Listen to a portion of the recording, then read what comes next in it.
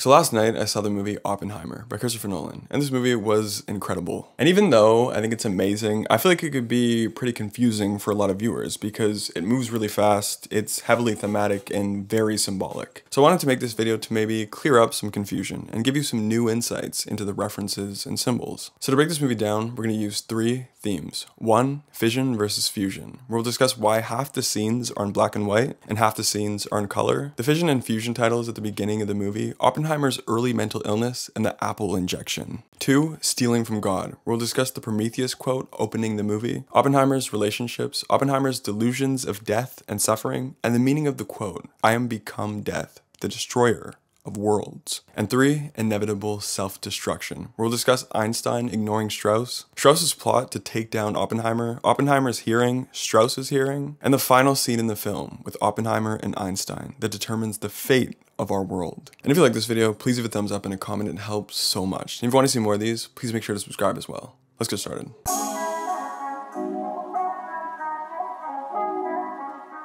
Theme number 1, fission versus fusion. At the very beginning of the film, 2 of the opening shots include one titled Fission and one titled Fusion. One of them includes Cillian Murphy's Robert Oppenheimer in color, and the other includes Robert Downey Jr.'s Louis Strauss in black and white. The terms nuclear fission and nuclear fusion both describe 2 processes that produce enormous amounts of energy. And in this movie's case, they're the processes required to create the atomic and the hydrogen bomb. And the purpose of these 2 words opening up the film beside our 2 main characters is to symbolize 2 opposing forces, of course being Oppenheimer and Strauss. This entire rivalry between the 2 main characters is like an uncontrollable chain reaction between atoms, an uncontrollable reaction between philosophies, between personalities, between egos. And just like a hydrogen bomb or an atomic bomb, this can only lead to disaster and self-destruction for both of them. During the press tour, Chrisopher Nolan addresses why the film was half in color and half in black and white. He explained that the black and white scenes are from the perspective of Strauss. In these scenes, throughout the film, Oppenheimer comes off more and more cold, dismissive, arrogant, and egotistical. And the environment in general appears a lot more controlled. The color scenes are from the perspective of Oppenheimer.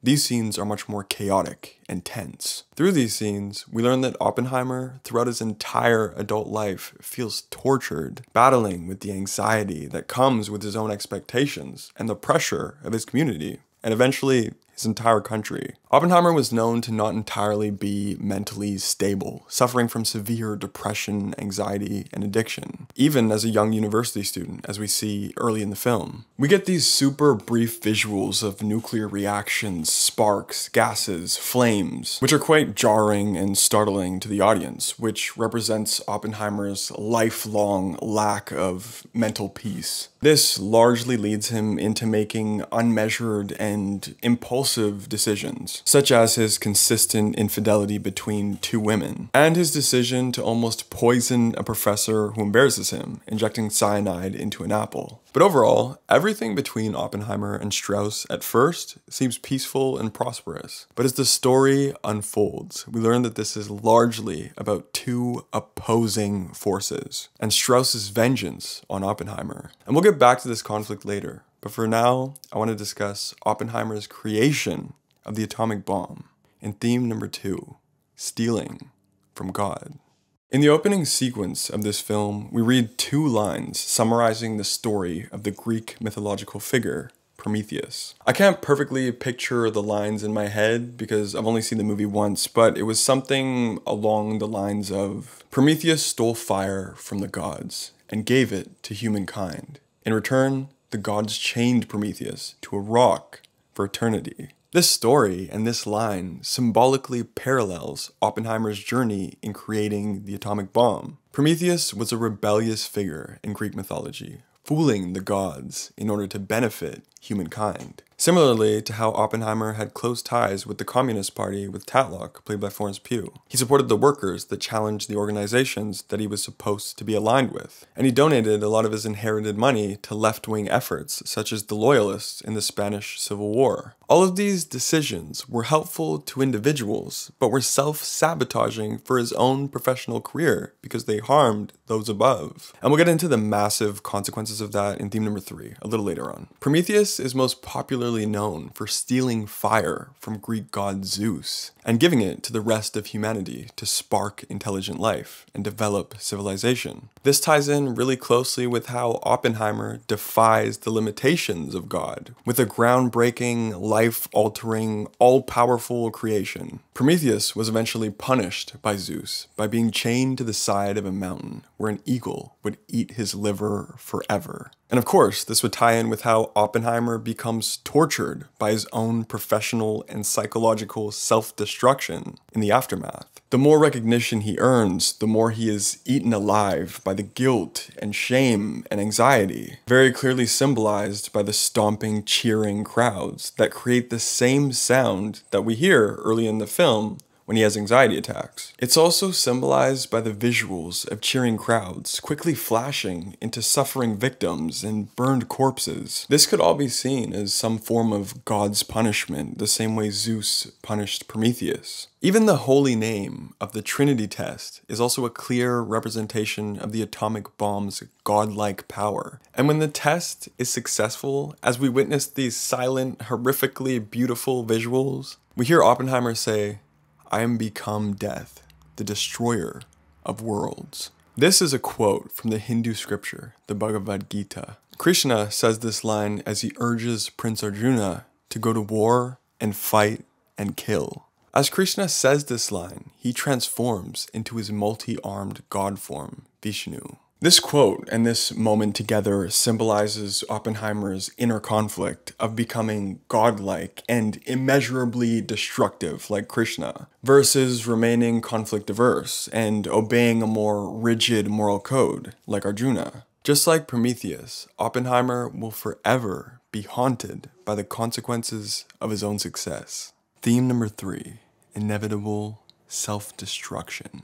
As said before, at first in the film, everything seems peaceful between Oppenheimer and Strauss. They seem fine. In the first scene between the two of them, Louis Strauss is offering Oppenheimer a position to head the Institute of Advanced Studies at Princeton, a very prestigious position. As Oppenheimer is considering it, the two of them notice Albert Einstein standing by a pond. Oppenheimer chats with Einstein briefly, and as Strauss goes to join them, Einstein leaves and dismissively ignores Strauss's greeting. Strauss is bothered by this, assuming that Oppenheimer is speaking unkindly of him behind his back. And this is the spark that begins Strauss's distaste for Oppenheimer in the story that we're viewing. In another scene, Oppenheimer humiliated Strauss at a congressional hearing as they discussed whether to ban the sale of radioisotopes. In that moment, Oppenheimer mercilessly exposed the gap in expertise and intelligence between the two of them. And this was just another one of likely many moments that grew Strauss's anger towards Oppenheimer. And the final straw that ended Strauss's relationship with Oppenheimer was their polar opposite political views on the development of nuclear weapons. Oppenheimer wanted international agreement, control, and openness because he understood how catastrophic these weapons could become. Strauss wanted US supremacy over all other countries when it comes to nuclear weapons, because he refuses to trust other countries the way Oppenheimer can. And additionally, Strauss became suspicious of Oppenheimer because he wasn't behind the development of new nuclear weapons, when there are other countries who could be working on these things, like hydrogen bombs. It was as if Oppenheimer could be working for another country. As the chairman of the Atomic Energy Commission, the AEC, Strauss devised a plot to expose enough evidence for Oppenheimer's security clearance as part of the AEC to be revoked. And when Oppenheimer appeals, he will have to answer to a hearing with the AEC. As mentioned in theme number 1, the evidence used to revoke Oppenheimer's security clearance, such as his mental instability, his impulsive habits, his poor decision-making, his clumsy moments of spilling secrets with the wrong people, his involvement with communist groups, it all makes for a great case that he's aligned with another country like Russia and just can't be trusted by a group like the AEC.